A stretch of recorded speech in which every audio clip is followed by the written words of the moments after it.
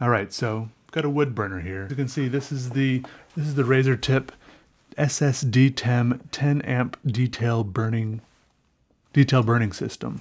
Basically, it's a pyrography kit, wood burner, and it has a dial to control the heat of the pen and a little on and off switch, and you can switch between two different pens. I've got several different attachments. These are the two I use most often, one for doing lines, one for doing shading. Check it out. So these pens get really, really hot. The tip is glowing bright orange right now, and basically you use this for wood burning. It's a kind of art. All right, so as you can see, when we flip this on, turn this dial all the way up to 10.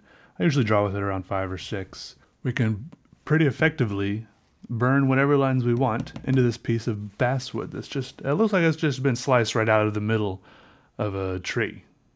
There might be a tree out there with a slot missing. Oh yeah, that's real good.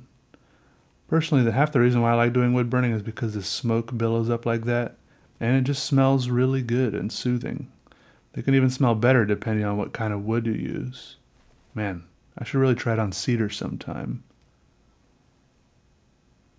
Just cuts right through it.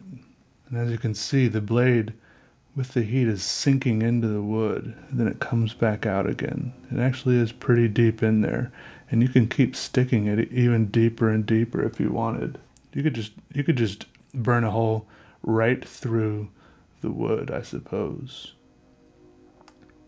But hold on, I have something. This one is pretty beefy, almost too beefy for me, a little bit too scary. It's less accurate and precise, and I really like accurate precision. I'm actually going to go back to the store-bought one instead of this crazy mumbo jumbo of a wood burner, more of a wood incinerator.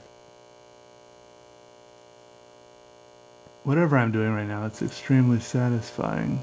And then I just hopped right into it.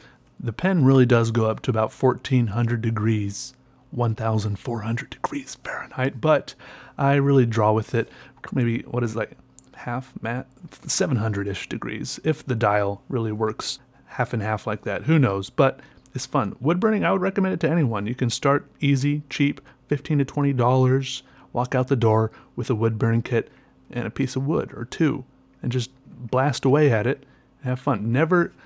Don't set yourself up for failure by, like trying to make don't try to make the masterpiece of your lifetime with a wood burner your very first time using it. Of course, this is the same for any medium. The first time I tried using watercolors, for example, I was all cut up and I didn't know whether to put the water on the little palette, it was like a little tab, like a Mentos. It was just like it looked like a pill I could swallow, or a piece of candy. I didn't know whether to put the water on top of that first, or, kind of scrape little shreds of it onto the paper and mix that with water, or which order things could go in. So I don't think it really matters. First of all, you can do whatever you want with art. There's no like right or wrong way. Maybe there should be some weird established artist that'll be like, you got to do it this way. You got to do it this way. But you can do whatever you want. You can put your little watercolor tablets into a mortar and pestle and grind them up into a fine powder for all I care. But look, the point is, I didn't try to create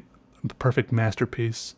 I don't know if I ever try to create perfect masterpieces, but be realistic with yourself. And the first time you buy a wood burner from the arts and crafts store, I don't think they have them many other places. The internet, of course, has them all over the place. The first time you do this, just grab a couple of pieces of wood. I use basswood here, which is popular among wood burners and pyrographers, as is the fancy way to say it. It's popular among us. I guess I'm one of them, because of its light color, and it burns dark. And then it also doesn't have too much of a pronounced grain, because when you're doing this, especially with the little blade tip that I use for most of the lines, the blade, it kind of sinks into the wood a bit, and it can easily get caught up in the grain. Also, some other woods have more variance as you go across a piece of wood between the hardness of the wood within the piece of wood itself, and then you get all surprised and ambushed by how thick your lines are. It can get really frustrating, and probably if anyone was watching, it'd be kind of comical depending on, how you react to stuff like that. But anyways, grab your 2 pieces of wood, a few planks. They're like a couple dollars each, okay? And it's well worth it.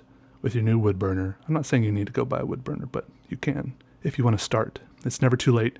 You're never too old, you could be too young. Yeah. And walk out the door, put on your favorite TV show or put your headphones in with your favorite music. Probably don't do this at the coffee shop because it does generate a smell, which is extremely soothing depending on, what kind of wood you're burning. But I think I haven't smelled like a bad smelling wood. The only time it smells terrible is if one of my hairs falls out and gets caught on the tip and it smells like burning hair, which is awful. Although I have heard that some people like that. But just sit down. I feel like I keep getting caught on little tangents. Sit down with your pieces of woods, and I keep mixing up my plurals and just burn away. Just make shapes, make tones. Just practice. I don't know why I was saying shake. I wanted to say shake hands with get to know it, right? Have a little conversation with it. The first time you meet someone, you don't propose to them, usually, unless you have had a, very intimate online relationship or you're a great pen pal. But look, just like the first time you get your wood burner, you shouldn't go too crazy. Just make some lines, make some shapes. You experiment with the different tips. They almost always come with different tips. Sharp ones, the duller ones are generally for shading, and the sharper ones for making lines, stuff like that. And just ease into it, get comfortable with it, and then after a while you're like, wow, I think I know how to make a bunch of lines I like these lines, I like those, I don't really like how those were turning out. And then you're like, I think I want to draw something with it. Unlike me, a lot of pyrographers do actually make things and burn shapes into wood that actually look like things, which is a cool thing to do. And I encourage that. Or you can take my direction and just make a bunch of weird swirly shapes spiraling across the wood. And also another cool thing is that you can get a lot of things made out of wood. Besides just planks, which I usually use, various planks of various woods, you can get boxes, spoons. One time I bought a spoon, just a wooden spoon off Amazon for like $2. I wood burned a Batman symbol onto it and sold it again for $12. See, that's pretty good. You can do that. It was like a really easy Batman symbol too. Boxes, spoons, guitars, guns, like the wooden part, and whatever else you can think of. You can actually, maybe I'll go out one day and wood burn a living tree. Is that inhumane? I don't know. As long as it's my tree, right? Or someone gives me permission. I don't know. The bark would be the problem. Maybe like one of those trees with really smooth bark. Poplar? No, what am I thinking of? Anyways, it would be cool. I don't know. Anyways, you should do it. You should try it. Don't talk yourself out of it. If you are talking yourself out of it, don't do that. I'm not saying everyone has to do this. You can stick to your own thing. It's fine. Anyways, thanks for watching, everyone. You can see at the end of this one, I splashed some UV reactive paint on there, some black light stuff, just for fun.